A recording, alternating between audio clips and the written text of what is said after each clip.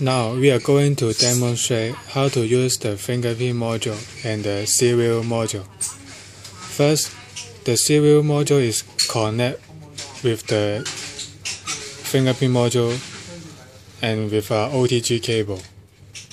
Now we will connect this with our Android device.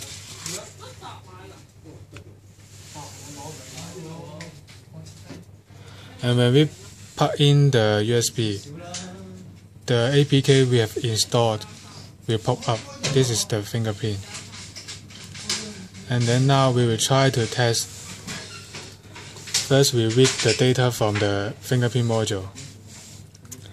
And then now we will try to test the module. Now we try to verify the fingerprint. And we can see that cannot find this finger because we didn't register the fingerprint data on the module. Now we will try to add the data. When we add the data, we need to press the add fingers, and then you can see that finger is at operation success.